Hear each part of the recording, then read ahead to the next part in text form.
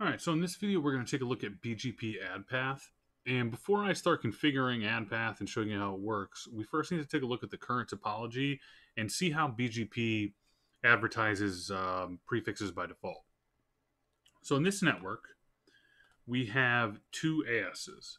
The first one is going to be very small. It's just 6, which is AS6. And AS6 is peering with routers 5 and routers 4 that are in AS 100, along with 1, 2, and 3. So routers 1 through 5 are in 100, router 6 is in AS 6.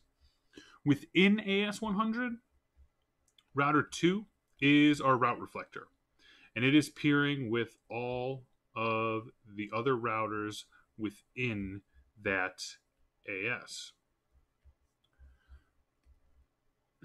So what we should know is that router 6 is advertising one network, the all 6s/32, and it's advertising it to both 4 and 5, which should be sending him to router 2, our route reflector.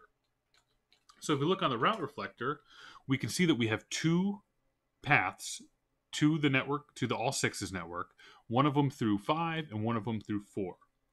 Now, our 2 has chosen the best path to be the 1 through 4. So we know that the default behavior of a route reflector is choose the best path and advertising it to the other clients, which in this case are routers 1 and router 3. So if we choose router 1 and we do a show IP BGP, we can see that we're using the best path that was advertised to us, which is through 4. Now here's what we could use the add path feature for. If we want our route reflector to add both of those routes to 1, we can do that with add path.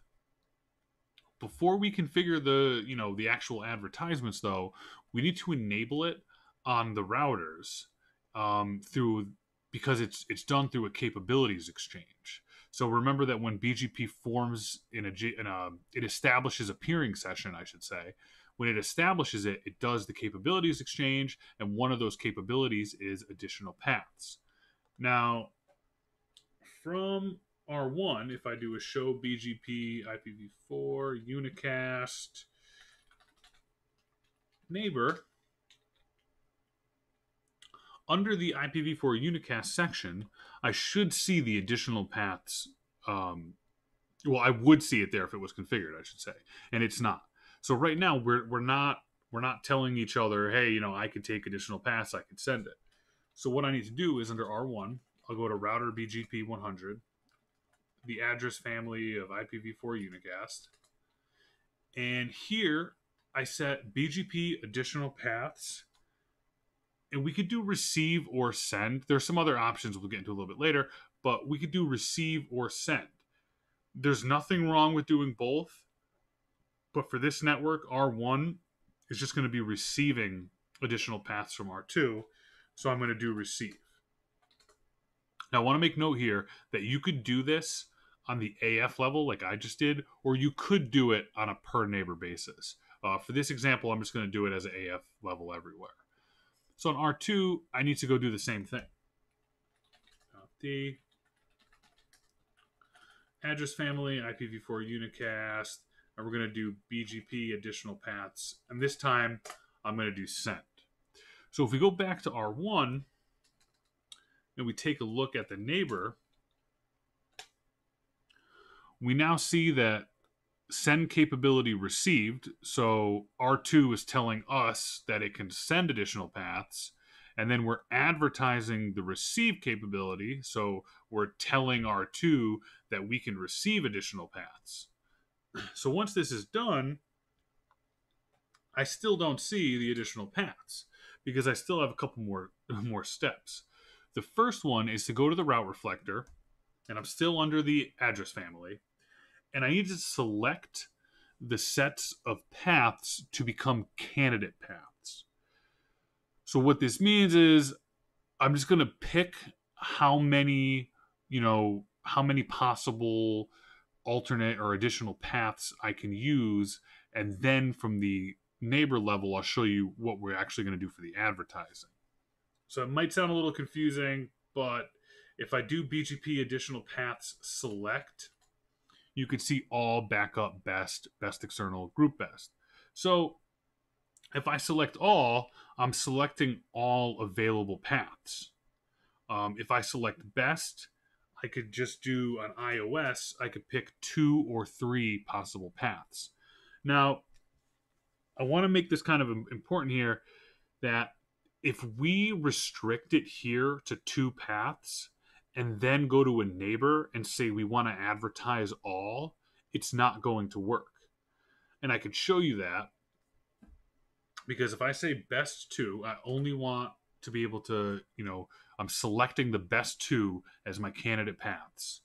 And now if I go to my neighbor, which I'm using a peer group here for my Route Reflector clients, so I have to do it on the peer group, and I do advertise additional paths, you can see I have all best and group best. If I select all, iOS is going to throw me an error, and it's going to say, hey, at the AF level, you set it to be more restrictive than what you're doing.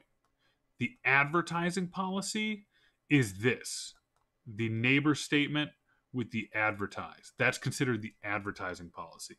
So the AF level additional path select command is more restrictive than what I'm trying to advertise. Therefore, if I go to R1 and I do another show IPBGP, sure enough, we're still only getting 1 because that doesn't work that way. So there are 2 ways I could do it. I could go to, go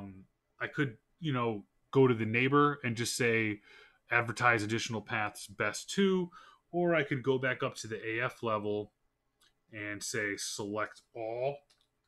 And this might be preferred. It's going to be different for your network. Obviously, the common saying in networking is it depends. But, you might want to say, hey, at the AF level, I just want to select all, and then I'll do different things for different neighbors. So in our case, if I do select all, and now I do a show run section router BGP, it still has select all best 2. So what I actually need to do is I need to go here and say no best 2.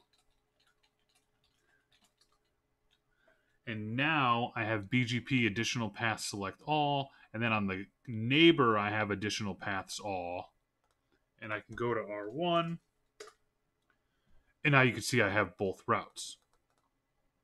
So if I went to R2 again and I did neighbor RR client, advertise additional paths best 2, it's still giving me an error, and I think it just has to do with order of operations. Is either not configured. Okay, so this is a different one. So here it's saying that the best path N is either not configured. So I do need to have that configured at both the AF level and the client. So I think what I'm just trying to show you here is that it is well worth your time to just lab up all these weird things.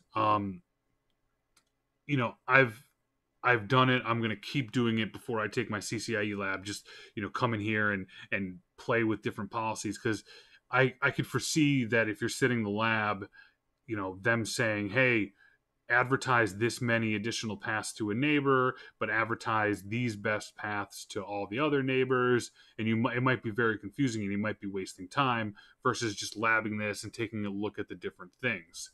Now, if I do this and I go back to R1, it's still there.